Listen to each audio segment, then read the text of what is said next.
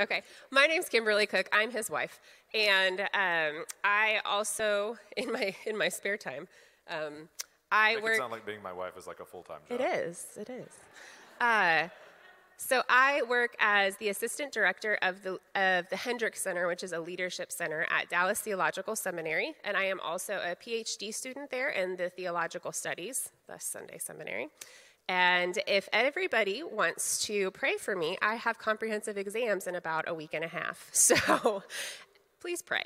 But I am thrilled to be here. I have long wanted to be able to invest some of the work that I've done in theology into this church. And so I am just so honored that you are willing to come and to learn both from Travis and I. Do you have anything you'd like to say? Yeah, hey, my name's Travis. I'm a pastor at a local church that you may be familiar with. Glad that you guys are here. We have loved teaching together. It's something we've always wanted to do more of, and we just haven't gotten a chance as much. And so this is a little bit new for us. So we're like a football team on week one. We might have some stop starts, a few penalties, and then we'll get going by maybe week 2 or 3. But I'm really grateful for all of you being here, and this is going to be a lot of fun. It's going to be very interactive. I think you're welcome to ask questions, interact with us. This isn't supposed to be just a lecture. It's supposed to be an opportunity for you to ask questions. And so, yeah, great. What else? All right. You can sit down if you want to. Don't do that. I'm going to just do a couple housekeeping things, and then we will pray and dive into like the meat, which is hopefully what y'all are here for. But just a few housekeeping items. Today is the first day of a 4-week series on the Trinity, which hopefully you guys have seen through all the marketing and everything. We will be talking about God the Father today, and next week is God the Son. The week after will be God the Holy Spirit, and then the 4th week is about the Godhead. And that's when we get into the heresies and all the things we should and shouldn't say about the interaction amongst the Trinity. So that's where we're headed. So today we'll be talking about God the Father. We'll be talking about what God does, what God is like, and who is God. And so I'm going to be talking about what God does. Don't worry, I'll reiterate that several times. One other quick note about these couple of special series. Actually, we're doing the Trinity for this 4-week run, and then we'll have another run of 4 weeks talking about eschatology. So if that's something, the end times, the end of all things, that kind of thing, if that's something you've always wondered about or wanted to dig into, we'll be talking about that too. But this effort actually arises out of an existing Connect group called a class called Seeking Understanding. And it's called that because theology throughout church history has often been said to be faith-seeking understanding. So the next 8 weeks are going to be a larger effort and just a fun Sunday seminary effort. But if you are looking for a Connect group or you do really just enjoy digging into this, it will be leading into a long-term Connect group that is already going on. So some of those members are here, and if you're interested, please let me know because I'd love to talk to you more about that. So, that being said, let's pray, and we will dig in.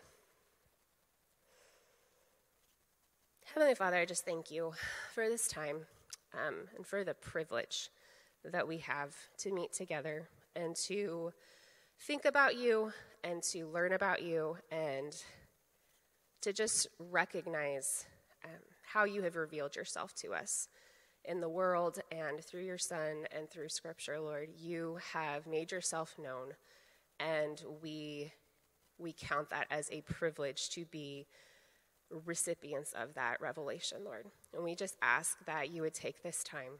I ask that you would take my voice and Travis's voice and our learning and our preparation, and that you would take everybody's hearts in here, Lord, and that we can just dwell on you and dwell on things that are true. I ask that what we say is true and that it would be glorifying to you and that it would result in worship of you and the building up of this specific church. In your name, amen. All right, so a couple, first big word, that's sort of big word, a couple presuppositions headed into our conversation about what God does. So I'm going to be covering what God does, because I have comps coming up, Travis actually has the other two. So he's going to be talking about what God is like and who he is. But a couple of presuppositions, though. One, we are talking about God the Father in a little under an hour. So this is not going to be exhaustive and comprehensive. So if we miss something that you're interested in, or that you're like, this is a really important part, you're welcome to bring it up during the questions or come talk to us afterward. But please, recognize church history has been trying to do this for thousands and thousands of years. So yeah. The book? Oh, Feinberg? Oh, okay. Can I get there in a second? The second thing. Actually, yeah, you're right. That is a good time. You're right. So we are largely basing our approach out of do you know the name of it? No One Like Him. None Like Him. Okay, we're largely basing our presentation out of a book by a man named Feinberg, Feinberg, and it's called None Like Him. So we will actually have a copy of that next week, and we would encourage everybody to please sign in. And if you do, and for those who come for the next 4 weeks, you will be entered into a drawing where you will get either that book or a couple other books that we highlight. So, but just so that you know kind of where we're getting our information, Feinberg, None Like Him is largely what we've been using. 3 other presuppositions real quick. God exists. We are not going to be talking about arguments for the existence of God here. That is a worthwhile conversation. It's a deeply worthwhile conversation, but we just don't have the time to be able to cover that adequately. So we are assuming God's existence. We are also assuming his triunity. We will get there on the 4th week with regard to that, but right now just everything we're saying is coming out of the triunity of God. The last presupposition is, you even heard it in my prayer, is that God has revealed himself. God is transcendent, beyond, and that means he is beyond anything that we can know. And the only way we know about him is because he has pulled back the veil and graciously condescended to make himself known to us. So everything that we are looking at and that we are talking about is out of an understanding that there is probably a lot that we don't know, but this is the best we can do with what God has revealed about himself. So those are the presuppositions, and we will hop into what God does. There are, probably the easiest way to go about it is to think of God having 3 major things that he does. And these are major. Obviously, we're talking, again, about God the Father. But the 3 major things, or big categories to have in your mind, is creation, so he creates. He providentially cares for that creation, and he redeems that creation. So again, because of the time constraints, and because we are good old Baptists, and we talk about salvation and justification and redemption so much, we're not actually going to talk much about redemption today. I'm going to roll redemption kind of into his providential care. And as we get there, you'll understand kind of how that fits in. So today we will mainly be focusing on the acts of God being in his creation and in his providential care. So creation, God creates. That's the first thing that he does. He creates. And when you think of creation, and I read this one time, and it just found a place in my heart, and it's how I think of creation from that point on. He has called creation out of existence, into existence. So not only does he just, with his word, he says it and it happens, which, we see in Scripture. But if you think of it as nothing existed, and the trees and the mountains and the larvae and the butterflies and the giraffes, and you and I have been called out of that nothing into our existence. So that's what we need to think of when we think of creation. The fancy word for that some of you may have heard is ex nihilo. So that means out of nothing. There are various theories as to how that happened. So how did, and that you get into a lot of scientific conversations and assumptions and presuppositions and all of that. We're not really going to get into that today, but we do want to emphasize that it is important that creation ex nihilo, so creation out of nothing, did happen. And it is important for us as Christians to believe that. And we will talk, and here's why. The first reason is because that is what Scripture teaches.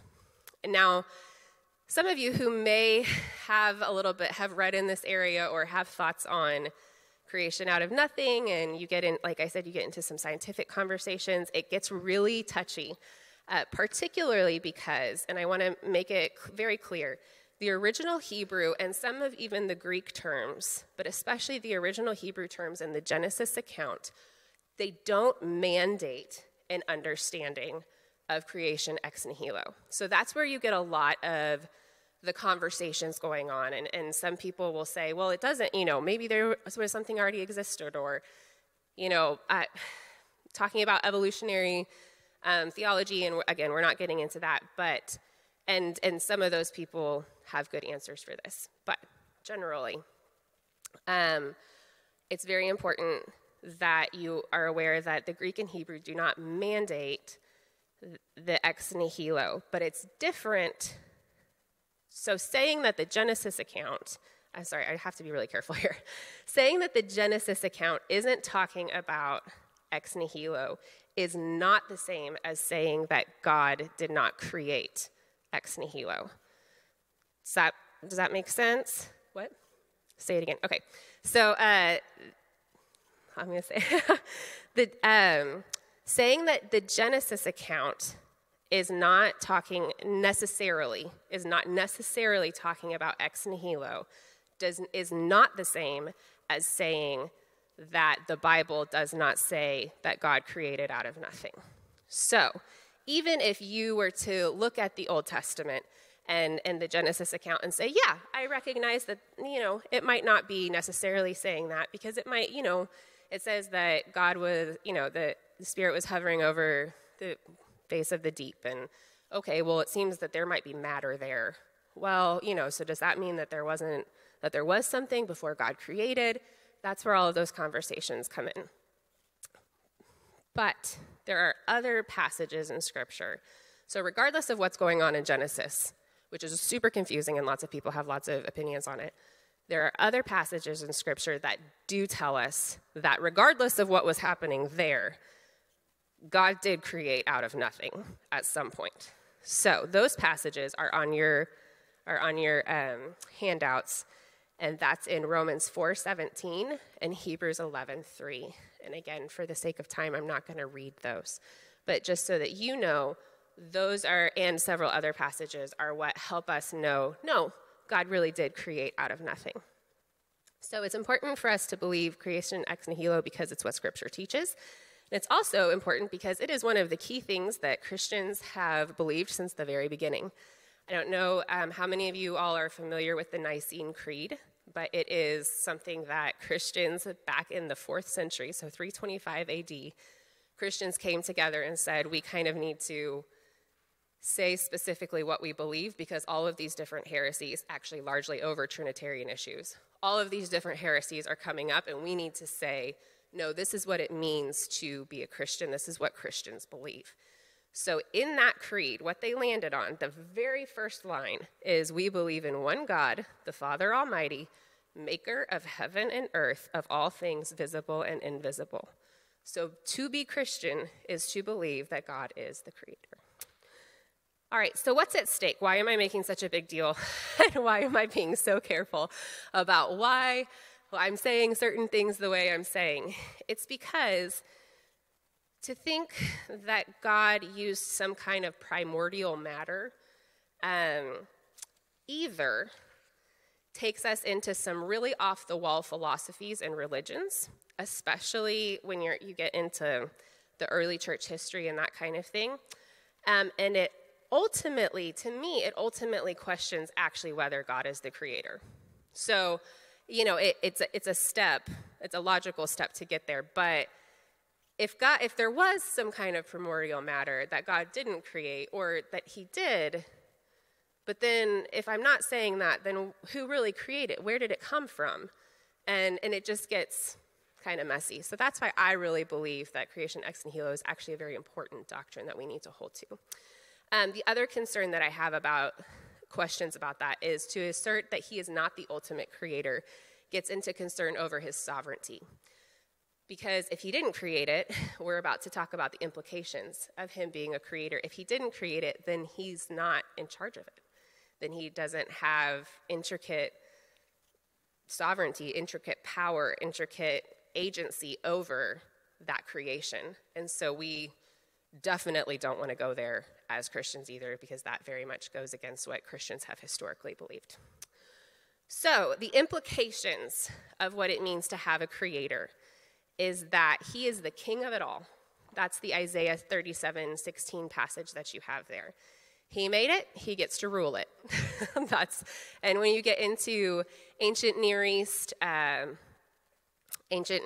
which is the fancy term for the time when Genesis and all of those types of documents were written, when you get into that cultural theology, the idea is that there was creation, and that like the king would make something, and he would create, and then he set the people and set vice regents, essentially his vice regents out there to serve and to point back to him. And so that's what we have in mind when we're talking about creation. So he's the king of it all.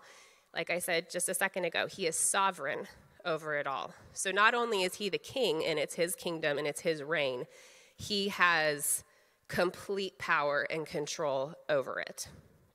That's the 1 Samuel 2:6-8 passage. If he is the creator of everything, then we are witness to a God with immense power. And so we can recognize him as a God of immense power because he did this through a word. And, it takes me like 45 minutes to make a handmade Valentine or something, that's just amazing what he did. So it demonstrates his immense, what? Yeah, it is. I'm sorry. Man. And then finally, another implication is that creation is good. If God created it, God is the standard of what is good. He is good. And so if he created it, then the physical world and the physical things around us and your body, they are good. And sometimes in the history of the church and even currently, there's this dualism, and there's good and bad things in that. But if we think of ourselves as being composed of both body and spirit, oftentimes we have overemphasized the spirit, and the spirit world is what matters, and our spiritual life is what matters. And yes, they very much do, but the physical also very much matters. Jesus Christ came to this earth, incarnated into flesh, and lived a life and died and was buried and was resurrected into a fleshly body so that we could have an eternal dwelling with the Father from Revelation 21 when the city comes down, physically dwelling. The physical world matters to God, and it is good. So that's the other implication. All right, real quick, because it took me longer. Are there any questions about creation, or we're going to move on to providence? Any questions? That is either good or very bad. All right. So the second act of God is God's providential care. So he providentially cares for his creation, and he guides it towards the fulfillment of his will, towards its telos, which is the fancy word again. Now, this is the idea of providence you may have heard before, and it can mean lots of different things, and we're about to talk about some of the realms that you talk about with providence. But it's a theological term. If you look for the term, the Greek term is proneo, but if you look for that in the Bible, you will not find it. You will find it in extra biblical literature of that time. So it's a concept even during the New Testament, but you won't find it in the Bible. So it's a theological concept and that means that Christians look at the way God is acting in lots of different ways in Scripture and how he has revealed himself. And we say, there's this like concept, there's this idea of what he's doing in all of these different ways. And so that's how we get to the theological term providence. So those different ways, the big categories of the different ways, there are several different ways of thinking about it, but I'm going to present 4 different spheres of providential care that God has over us that we see in Scripture and in life. The first sphere is upholding. So he upholds all of creation, and this is the literal preservation and atomic maintenance of reality. So by that I mean you are held together by atoms. Some of you might be scientists and you know way more about it than that, because that's literally all I can say. But but we know that when they've talked about, I believe, scientific theory and stuff, like you get down to a certain point, and scientists can't even really explain why everything fully holds together, why it exists. I'm not necessarily saying that's God, because I think, we might have some other scientific discovery later on, but I think that is the idea that I have here of, like, this exists, I exist, the world exists, it hasn't dissolved or anything like that. God is upholding his creation. And that you see in Hebrews 1:3. He's the radiance of the glory of God and the exact imprint of his nature. That's Jesus. And Jesus upholds the universe by the word of his power. The second sphere of God's providence is sustenance. So this is the establishing and maintenance of the natural processes of reality. So here we have in mind the placement of the earth with the moon and the sun. Or the placement of the earth on its axis. That, I'm sure you've heard, if the earth would be, half a degree either way, we would all die. God has set the world in a way that that there is life, and that life not only continues to exist and is upheld, but it's provided for. There's a constant water cycle, and the verse here is Mark 5:45. The rain falls on the just and the unjust. And our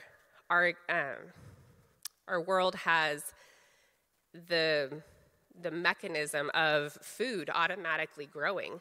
There are foods out there and wild foods that we can eat, and we have agricultural, and we'll get to that. We'll get to agriculture. But that's the establishment and the maintenance of natural processes is God sustaining his creation. The third sphere of God's providence is concurrence. Okay, so this means that it's the manner that God works alongside mankind. This does not mean that God needs man. This just means God chooses to take care of and use people to fulfill his purpose and to take care of his creation. And here, I'm going to suggest he does this in a couple ways. I think there's probably more than 2. But the clearest one is through your daily work. And this is where, I think we've talked about a little bit the importance of faith and work conversations. But think about think about how many of you have jobs. And think about how God either restrains sin or how he provides for people through what you do. So if you think of, my boss always has this example, if you think of like a box of Wheaties, think about all of the different things that have to happen and all of the different people who have to work for you to have a bowl of Wheaties in the morning. You have to have the people who make and produce and transport all the cardboard. You have to have the farmers who plant and harvest and all of the transport for all of the grain. You have to have the people who do the recipes. You have to have the manufacturing. You have to have the accountants who work all of it in all the logistics of the infrastructure of all that. God uses what you do to provide for his creation. And if you work in medicine or law enforcement or one other one, maintenance, like even people who clean restrooms and clean these buildings, they're restraining sin. You're holding back disease and illness. You're holding back wickedness with the law and with the government. You're holding back the natural degradation of society and just like cleanliness with maintenance. What you do matters, and it is part of how God provides for his creation.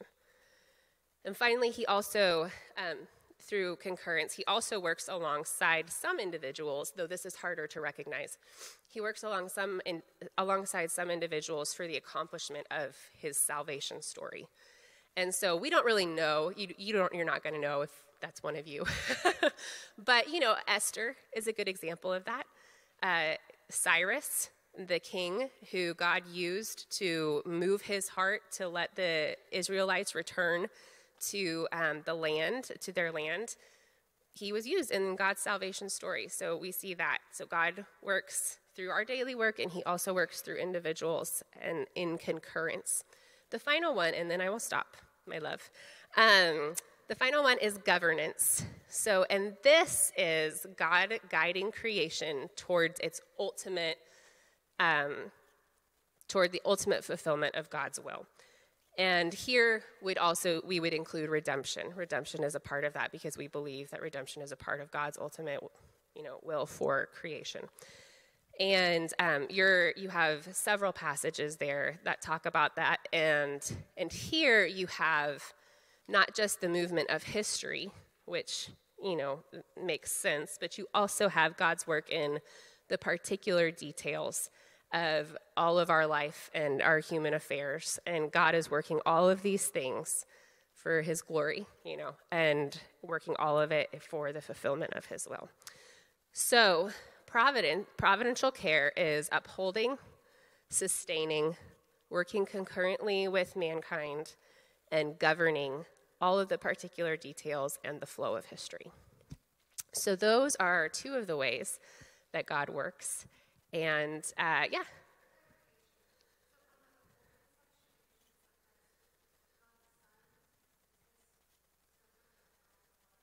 Yes. So thank you for bringing that up. So that gets into the Trinitarian presupposition that I was talking about.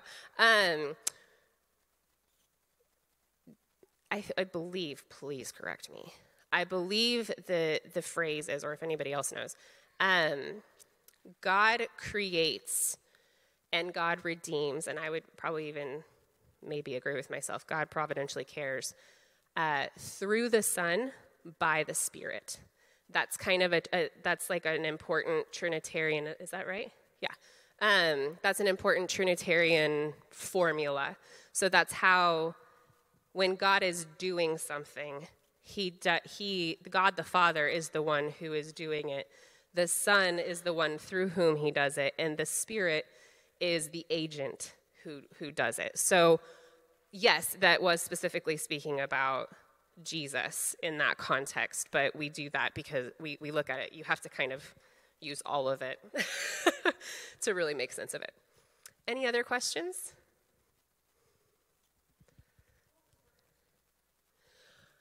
Her question was about the upholding passage. It said that it was Jesus who upholds the earth by the word of his power, or upholds the universe by the word of his power. And so she was saying we're talking about God the Father, but that was Jesus, so that doesn't make sense. Oh, sorry. Yes, I will. Yeah, she was just asking what her question was. Yeah. Yes.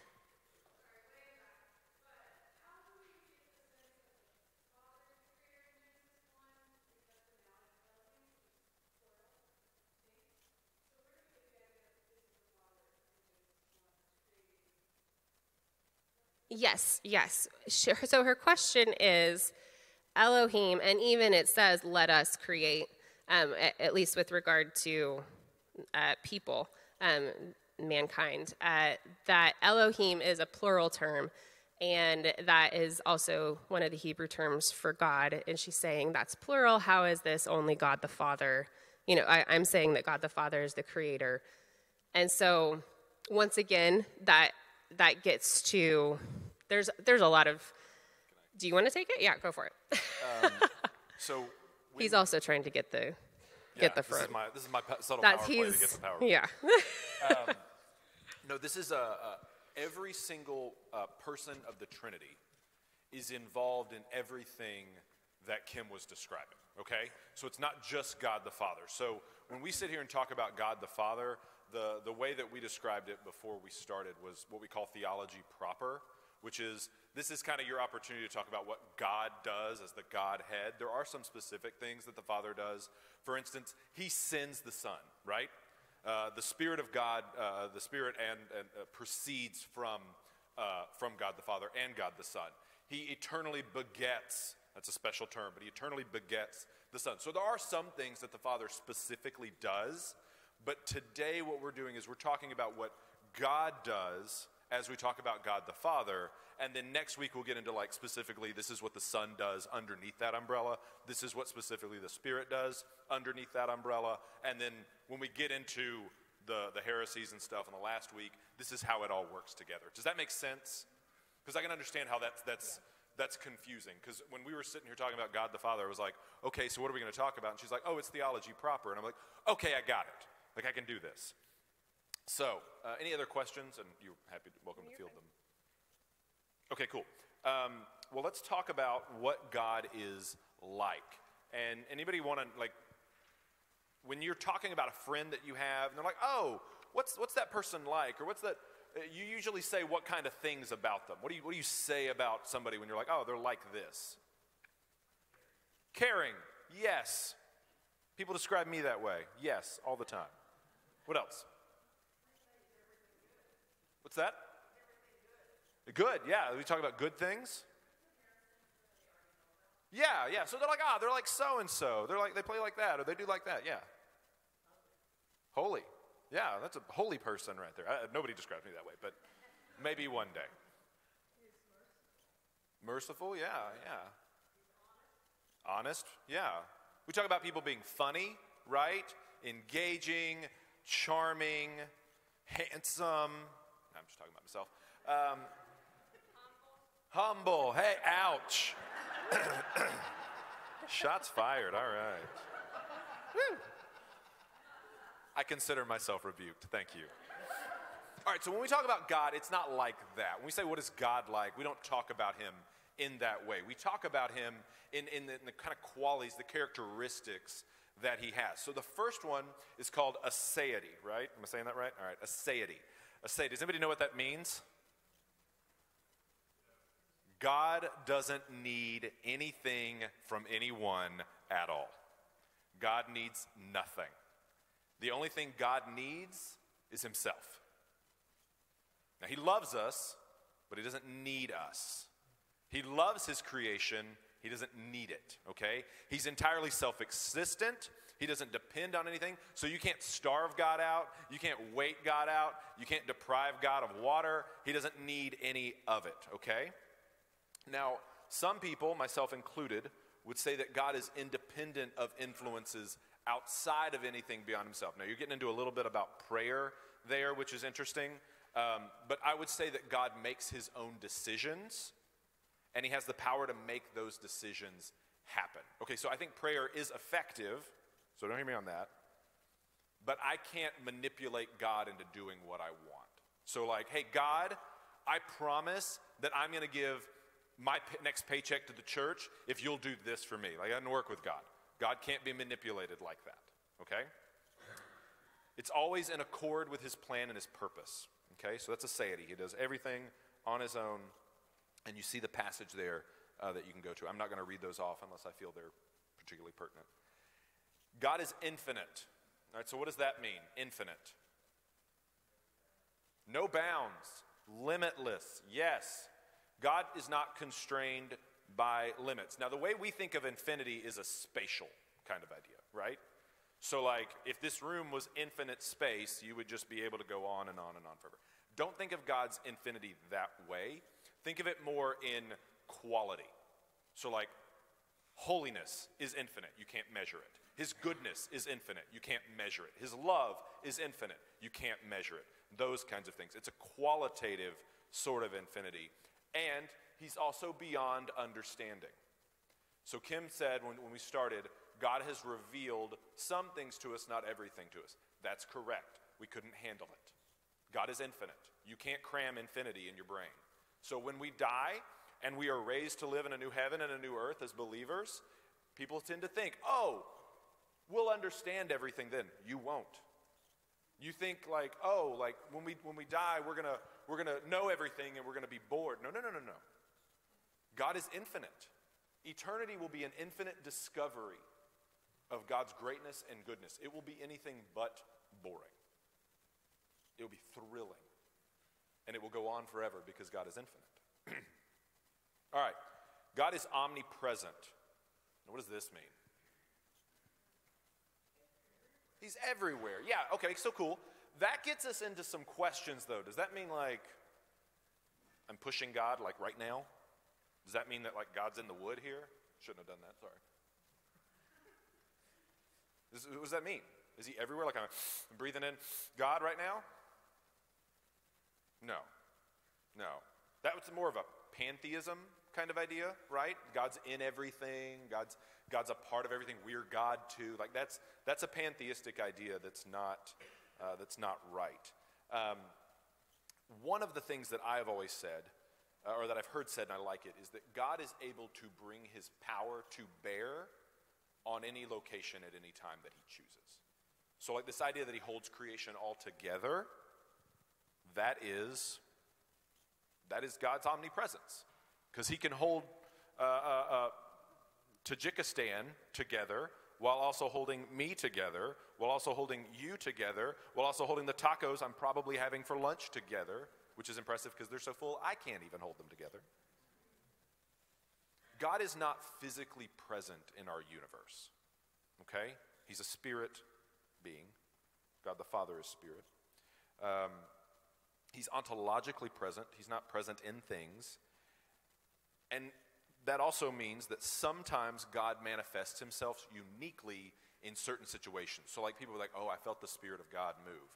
That doesn't mean that the Spirit of God wasn't there before. What it means is perhaps the intensity of the experience, the intensity of God's presence. Again, God's a revealing God. Maybe he made himself known in that space, right? So you have Isaiah chapter 6 where God really makes himself known. You have the incarnation where God really makes himself known. You have Pentecost where people feel it. But then you have something like a worship service here at the church when you might hear a song or a sermon happens and you're like, oh, I really felt God's presence. You're probably not having a vision, but it's a degree of God's presence. Does that make sense? Okay, cool. Eternity. Let's talk about eternity. A lot of different ideas about God being eternal. And they usually revolve around the idea of time. So I'm going to tell you what I hold and then what I think Kim holds. God is eternal, which means he has no beginning and no end, which is hard for us to get our minds around. Why? We're not eternal. So what does this tell you about God's eternal nature? It tells you that God created time and then shoved everything else into it. So God does not think, we think about time in a linear sense, right? I started here, I did this yesterday, I'm doing this today, and then tomorrow I'm going to do this. God doesn't work like that. God operates outside of time. There's a whole lot of discussion as to what that means. There's some people that think that God does operate in time, but some people think God is constrained by time. I do not. I think that violates the eternality of God. But God does not have a beginning. He does not have an end. Now, we are eternal in that whether you are a believer or not, you will exist forever. But we do not. We have a beginning. We have a starting point in time. God does not. So, any questions on eternality of God? Okay. God is immutable. Does anybody know what immutability is? It means you can't keep God quiet. No, that's not what it means. It means that God doesn't change. Now, people struggle with this. You'll hear there's a fairly recent group of theologians called process theologians. This idea that God learns, God develops, God grows. That kind of violates the immutability principle. So I hold, and Kim holds to an immutability, which means God doesn't change. And you see it there in Micah 3:6. For I, the Lord, do not change. Therefore you, O children of Jacob, are not consumed. Now, this doesn't mean that God is static. Okay? This is hard to, God is a dynamic God. God does things. He's not static. But God's character and his being do not change.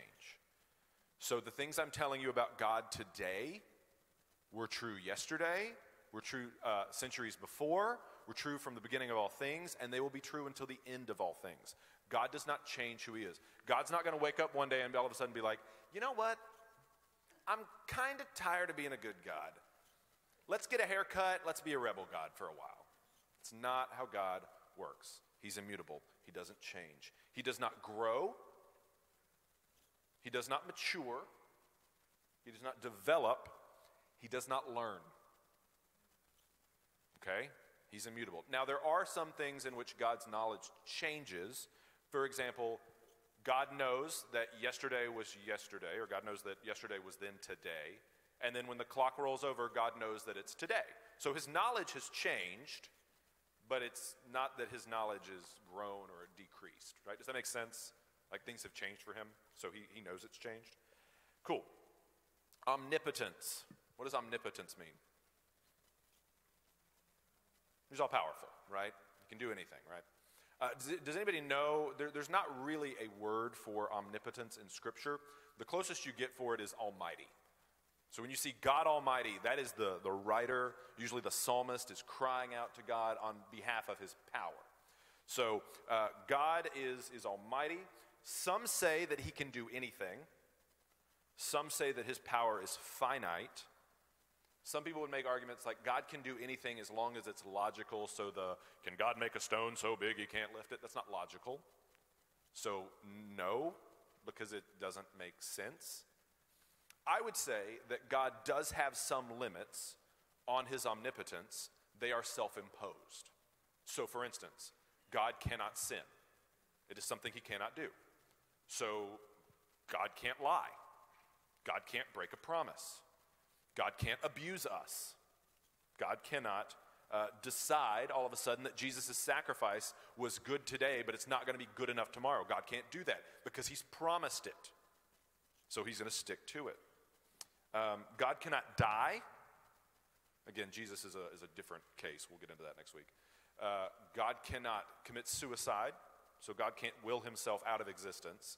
God also cannot make a God of equal strength and power. He can't make another God. Okay? So in that regard, God does not reproduce. All right, Kim, God can and does, so his power usually revolves around this. God can and does save, forgive, rescue, create. And as Kim talked about, his power, largely what we experience is in creation, sustaining, and redemption. That's really usually how we experience his power, some version of that. We've got a section on sovereignty. I'm going to skip that for the sake of time and the fact that Kim covered sovereignty quite well. Omniscience. What does this mean? He knows everything, right? He knows everything. God knows everything. Everything that's happened, everything that is happening, everything that will happen. Now then, I'm about to cross a line for some people. Some people think God only knows what is and what will happen, what has happened. Anything that could happen, they would say that God doesn't know. I would say God knows everything that could happen, everything that couldn't happen, everything true, everything false, everything in between, God knows. Everything. God knows. He's aware of it, and he plans accordingly. He's aware. He knows everything. The deepest parts of our heart that we don't even know, if some of us are sitting here with a virus or a cold that quite hasn't manifested itself yet, guess what? He knows it's there, right? He knows all that stuff. Wisdom. Job 9:4. Let's talk about wisdom real quick because this is important. He is wise in heart and mighty in strength, who has hardened himself against him and succeeded. Job is in the middle of the worst day ever, and he's like, you know what? Like, I want to kind of challenge God, but at the same time, he knows what he's doing. So we've talked about God being all-powerful. We're talking about God being all-knowing. That doesn't make you a good God. That very easily can make you a tyrant and awful and abusive and terrible. God's wisdom means that he knows how to take what he knows and to take what he can do and use it for our good and his glory. That's what his wisdom is. He takes those characteristics that we applaud so much, so often, and he uses it for our benefit, right? He leverages it toward the right decision, right? Oftentimes when we question God's goodness, like, why would God let this happen to me? You're actually questioning his wisdom. You're not questioning necessarily his goodness. It's his wisdom. Unity, God is one, he's singular, and he is one in that he is unique, okay? So there's only one God, not a big surprise. Only one God has been revealed to us. Now, there may be other gods, per se, but they are false gods. They're not really gods, right? So, anyway. Simplicity. This one I've always found, I think, to be the hardest one to get my head around. God is not a composite of many things. He's not the sum of his parts. He's not divided. So, you don't the best way I can describe it, and please correct me if I'm wrong here, like when you bake a cake is a sum total of eggs and flour and sugar and other delicious things that I don't understand because I don't bake. But that's what a cake is. God isn't like a dash of holiness and a sprinkle of righteousness, and that's not how he works. He is a unified whole together, right? He's not divided. He can't be divided into parts, okay? So that's what God is like. Any questions about what God is like? We're almost done. We're hitting the home stretch. Any questions? All right. Let's talk about who God is. Who God is. He is holy. Now, we preached a few weeks ago on God's holiness at the beginning of this series on prayer. I would encourage you, if you want to deep dive into that, go back and listen to the sermons there. It's a good discussion on holiness. But God is essentially distinct and separate. He's unlike anything else. That's what holiness is. He's also perfect. So he's the most his characteristics can be in quality of what he is. And he's morally perfect. Again, God cannot sin, cannot be tempted, and he abides by his own rules. Okay? That's important to remember. God does not take his own name in vain. Stuff like that. God follows his own commands. God is righteous. Everything God does is morally right, and everything he does is fair. He says what he will do, and he will do it. He lays down his own rules, and he enforces them, okay?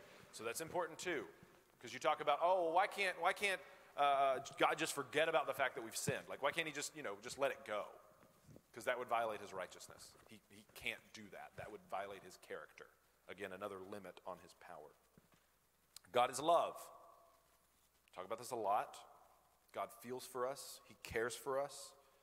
The Bible is chock full of God's love. It goes above and beyond, trying to show us that despite of God's perfections, he desires to be near us. It's this thing, when you begin to understand who God is, and you read all these things, you're like, why would God want to hang out with me? It's like me being like, I want to go hang out with a bunch of 12-year-olds all the time. That just sounds super fun. There's a gap in maturity there, and also kind of creepy. Why would God want to hang out with something like me? And the Bible goes above and beyond, making you know for a fact, because it's so easy for us to question, does God really love us? Yes, he does so much. He adores us. He adores you.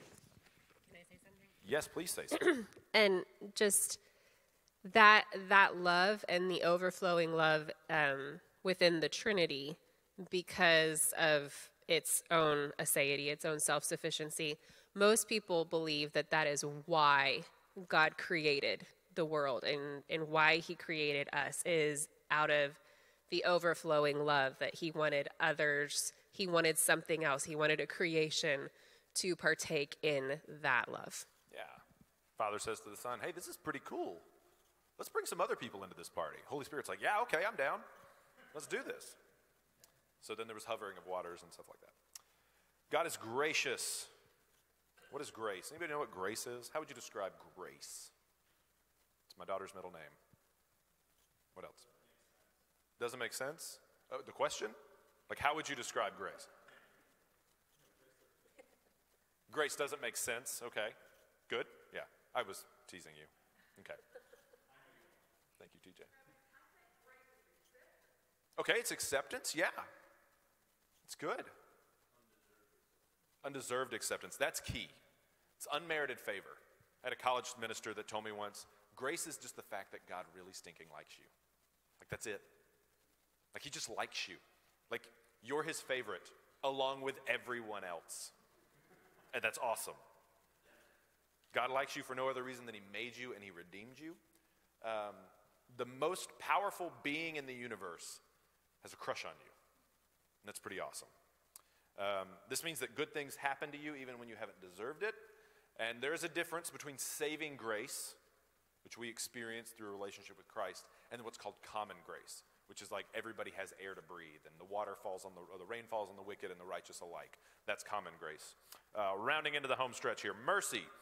Mercy is unmerited favor, like grace, but it's when you've done something to deserve worse. So mercy is like, oh, you broke a vase at home, I'm not going to punish you, or it's not going to be as bad as it could have been. That's mercy. God's mercy is extended to us through Christ, and then also through sustaining us. The fact that he didn't obliterate Adam and Eve the moment they took a bite out of that fruit, that's mercy. And then he clothed us, that's grace. God is long-suffering. If you'll notice here, I've got several Old Testament passages. I went there for a lot of the loving ones, because a lot of people think Old Testament God was angry and kind of had a chip on his shoulder. New Testament God is cuddly and warm. It's the same God, okay? So God is long-suffering. It means he's patient. He's slow to anger. Why is he patient? Anybody know why God's patient with us? He loves us? Yeah. There's a goal in mind, though. Yeah, he's got all day because he made it. It's because he's hoping we'll repent. God is patient because he wants us to grow. He wants us to change. He wants us to stop what we're doing and draw close to him. God is good, which means God is concerned about our well-being and he promotes it. God has loving kindness, which means that God has genuine love exercised for his people. And then lastly, God is truthful. We've talked about this. He can't lie. God is truth. He can't mislead. So think about this. Like, how many of you have thought oh man, everything's going really well. The other shoe's going to drop and God's going to smack me on the back. He's going to set me right soon. That is misleading you. God can't do that. More than that, God doesn't want to do that. Okay? God makes promises and he sticks with them. Whew! All right. I really want everybody to appreciate everything that he just did in 20 minutes. That was amazing. So, what questions do you have for either of us? Yes, sir.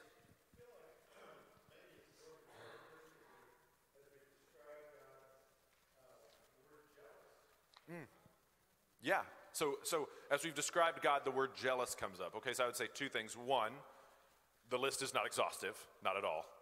And two, jealousy operates out of his love and his loving kindness. The reason why God is jealous for you is because he knows the best place for you to be, the safest place, the place where you're going to grow the most is right next to him. When your affections are turned completely to him, that's the best place for you to be, so that's why he's jealous. So it's love and loving kindness out of that is where I would put his jealousy in the scheme of things that we've talked about today. Did you say we're jealous of God? Or, okay, jealous. Okay, sorry. I got this. No, I know you got this. Right? Stand up. Come hang out with me. I'm sitting Did here. you notice how she told me to sit down, but I told her to stand up and be known? You are empowering. Well done. What else?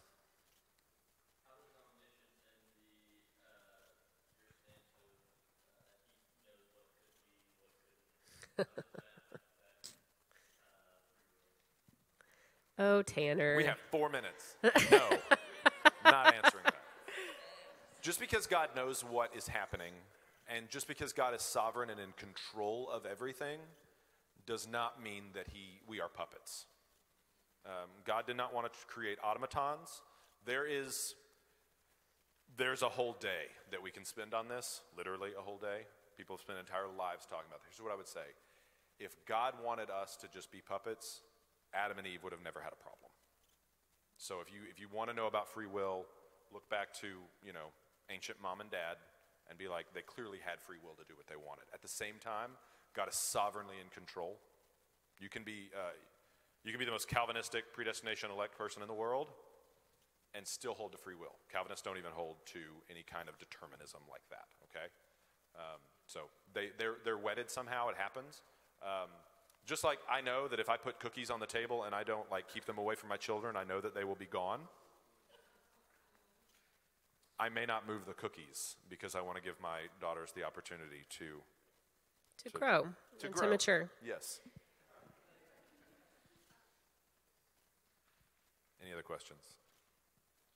Comments? Oh, thank you. That's fun. Thank you guys for being here. This was awesome. Yeah. So the last thing we want to do before we leave is we want to talk about this doesn't matter at all to you if it does not change your life. So if you walk out of here and you're like, wow, that was really interesting, but it doesn't change the way you interact with your spouse, with your friends, with your world, then what are we doing? If it doesn't change how you interact with your God, what are we doing? One of my favorite phrases is theology at its best is doxology, and doxology is worship. So theology is not worthwhile unless it leads you and it is worship. The person who told me that said, theology just teaches you the right notes to play. And that's, so we, hopefully in the next couple weeks, we will take time, and today, hopefully you can take a little bit of time to just reflect, how does this change? How does this change how I worship? How does this change how I live? Knowing these things about God the Father. For me personally, as I was thinking through those questions, as I was preparing this, I just thought about rest. I can just rest because God is powerful. He is in control and he loves me. He doesn't need me. And he's got it all. And for some reason, like he said, God stinking likes me. And so I can rest. So maybe just take a little bit of time this afternoon and just think through, okay, all these different things, all these big fancy words we wrote down. What does it mean, and how can it change how I worship, and how can it change how I live with other people? Yeah, and for me, have you ever been to the Arboretum, right? I am not a plant person, horticulturist, whatever it is. I can't walk through the woods and know oh, that's that and that's that. So the Arboretum is really helpful for me because they put these clever little signs down that tell me that this is a Japanese something, or this is an oak. I should know that one, but I don't. It's helpful for me. And so when you're wandering through the Arboretum, you're able to appreciate things just a little bit more because you know what they are. You're able to interact with it a little bit more. And so I want you to think about, just this week, your relationship with the Lord is almost strolling through a garden, but a garden of theology, a garden of God's characteristics, Garden of Eden, sure, why not? And what we've done is we've given you little signposts. So each day, you can reflect on God's qualities and be like, God, I love the fact that you're so self-sustaining. I so want to be independent. I so want to not depend on anything. And that is because I want to be you. That's in some ways a confession of sin, so it's a great place to start with confession, but also just to appreciate who he is. It's amazing, God. Thank you so much. So this helps you. This is a liturgy for you for a week. It's something for you to pray through and be like, God, show yourself for who you are. And so it really is just that's a map of a garden of God's qualities for you to enjoy and apply to your daily life, okay? All right, it's high noon. Pray, and we'll get out of here. Father God, thank you so much for who you are. How amazing it is. It's amazing who you are, Lord. It's amazing what you do. But for me, and I think for everybody in this room, it's amazing that you've chosen to just make yourself known, and that you want to know us, and you want to spend time with us, and you want us to pour out our hearts to you, even though you know everything about us. It's pretty amazing. It's more than pretty amazing. It's mind-blowing. And so, God, I pray that everybody in this room, as our knowledge got a little bigger today, I pray that our hearts have also grown. Our affection for you and affection for others have increased, and we would be grateful for who you are and what you've done. And we love you, Lord Jesus, and it's in your Son's great name we pray. Amen.